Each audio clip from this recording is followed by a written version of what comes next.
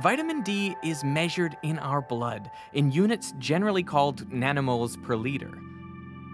Experts agree that below 25 is considered deficient.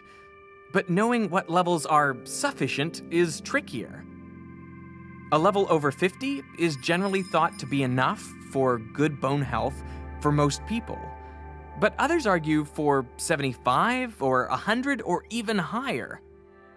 It's worth noting that the US uses a different measure, nanograms per milliliter, and like metric versus imperial, this can cause international confusion. So we don't yet have a single number that is accepted by all organisations and all scientists and all doctors around the world.